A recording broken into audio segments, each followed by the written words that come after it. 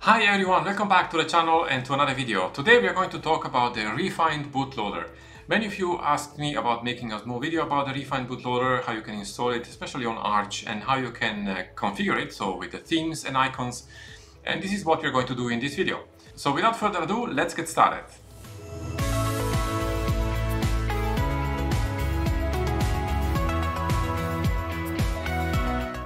So many of you guys ask me about the rEFInd bootloader. Normally I don't do so many videos about bootloaders because it's something I really don't care that much about. I just need a bootloader which works, whether it's systemd boot or grub or rEFInd.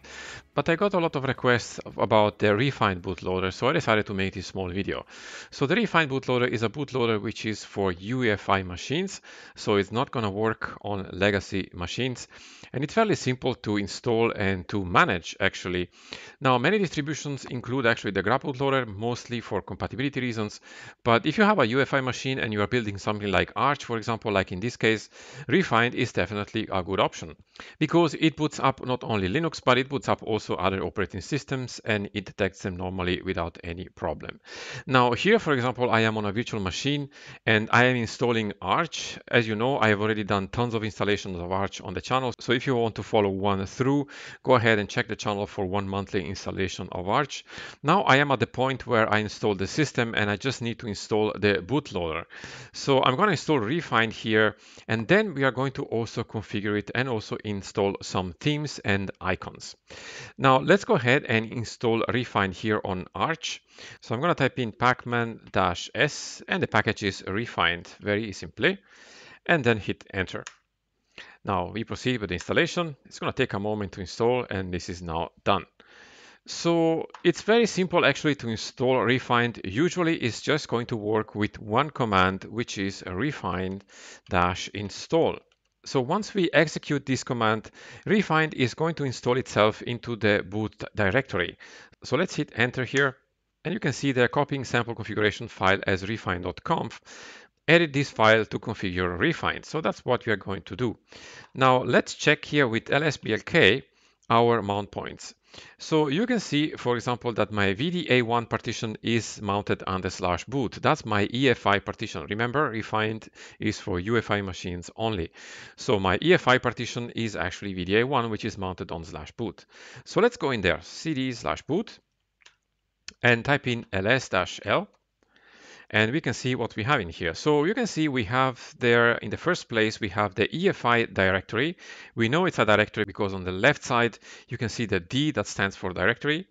And 3 lines down, you can see there is a refind_linux.conf. We're going to configure this in a second, but first let's go into the EFI partition. So cd EFI, and let me clean up the terminal again. And again, ls-l. And we have here the rEFInd directory and also the tools directory. So let's go into the rEFInd directory, which was just created when we installed the rEFInd. So cd rEFInd, again ls-l. And here you can see we have a couple of things. So we have the rEFInd EFI. That's what is going to be used to boot the machine. We have an icons directory, which is storing most of icons for most major distributions. And we have also the refind.conf file. Now let's go ahead and change the refind.conf file because we need to configure it since we are here on Arch Linux. So let me type in here Vim. I'm using Vim here, but you can use any editor of your choice that you have installed. And then refind.conf. So here I'm going to search with the / for Arch Linux, and you can see it pops up right there. Now you can see here we have some options for Arch. So the first one is the icon. So the icon is going to actually pick up the icon here from the icons directory, which is in the rEFInd directory, which was just created when we installed the rEFInd. And there is in there an os_arch png, which is basically the logo of Arch Linux. So the icon should be picked up there automatically when we boot the machine. Although it's not really true because we need to undertake another step before that happens. But I'm going to show you this in a moment. The thing what we need to change here is the options because the root partition here, it's not this UUID. I'm going to change this slightly. You can also replace this with the UUID of your partition But to make it easier here, in my case, I'm going to actually replace this root partition UUID with simply /dev/VDA2. That's a very simple machine I have here. VDA2 is my root partition. And that's all I have to do here. So I can now save the file and exit Vim with :X. And I'm going to go back because I need to work also on the rEFInd Linux configuration file. So I'm going to go back here. I'm going to type in cd /ls-l again. And you can see that we have the rEFInd_linux.conf. So I'm going to edit this with Vim and then rEFInd_linux.conf.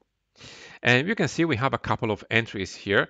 And the first two are actually for the Arch ISO, for the ISO that I am booted up with. So I don't need actually these two. I just need the third option because that's my root partition. So I'm going to delete the first two lines here. And now I can save these files with :X again. And so the configuration is now done. So that means if we reboot the machine now, we should be seeing the rEFInd bootloader, but we won't be seeing the Arch icon yet. And that's because to do that, we have a couple of options. Now, the easiest one is actually to give a label to the EFI partition, because if the EFI partition has a label corresponding to the distribution you're using, then rEFInd is going to pick up the name of the distribution and display the appropriate icon in the bootloader. So let's go back to the home directory here for root. Now let me type in again lsblk. Now you can see VDA1 here is my EFI directory. So how do we actually apply a label for this partition? Because this is actually a EFI partition and it's formatted with the FAT32 file system. So tune2fs will not work because that works only with ext file systems.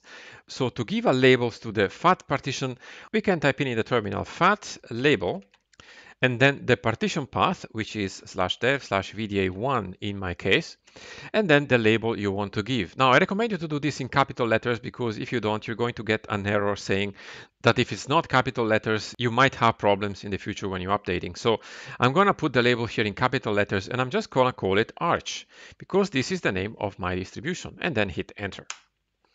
So this is now done for step one. So what we can do here, we can exit because I'm still installing Arch. So I go back to the ISO and unmount my root ISO here, /mnt, and type in now reboot. Now, if everything went well, we should be seeing here the rEFInd bootloader with the Arch icon. So let's see what happens. There you go. We have here rEFInd with the Arch icon, which was picked up automatically because we relabeled the EFI partition. Now, under here, we have several icons. We can reboot into the EFI internal shell. We can also find information about rEFInd here. We can also manage the hidden tags.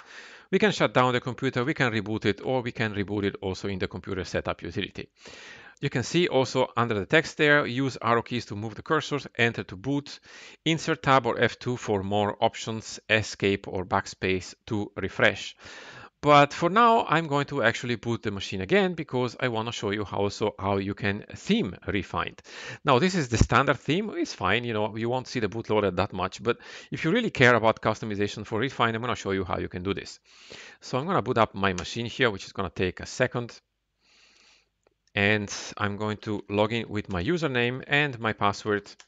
And I'm going to set up the fonts here so that you can see better and hit enter. And so there are several themes that we can install for rEFInd. I will leave a link in the video description below to our website, which is listing a lot of themes, which are of course community themes that you can install to customize rEFInd.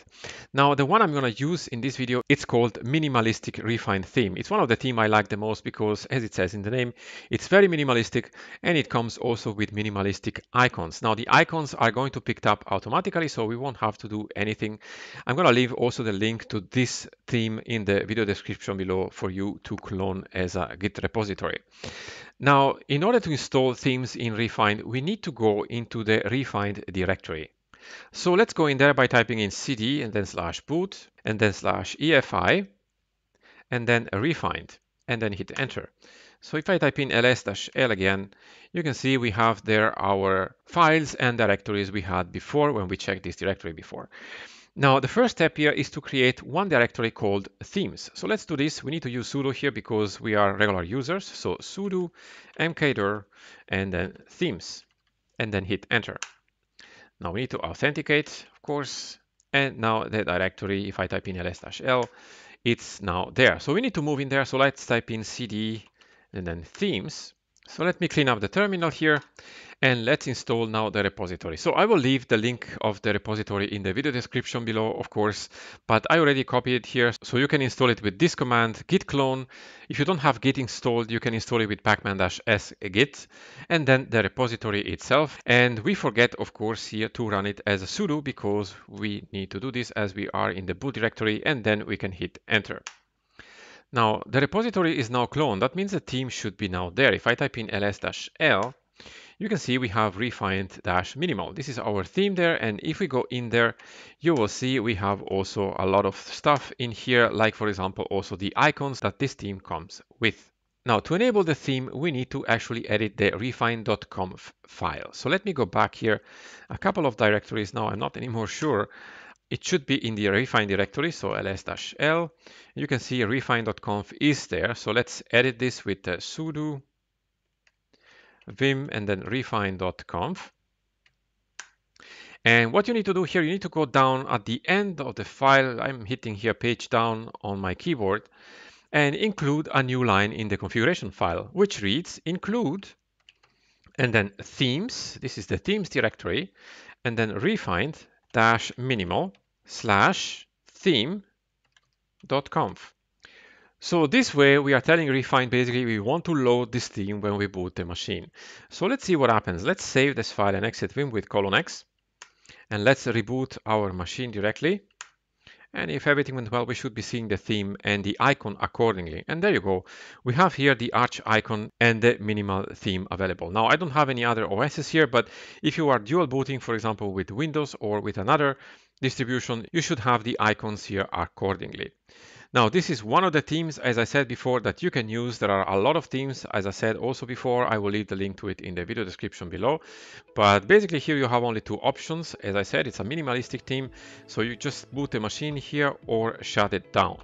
So I'm going to boot the machine again, and you can see rEFInd is booting my machine just fine. So this is a quick video on how you can install and configure quickly the rEFInd bootloader. I hope it was helpful for you. And if you have any question, let me know in the comments below. So there we go, guys. This is how you can install in Arch the rEFInd bootloader and how you can customize it.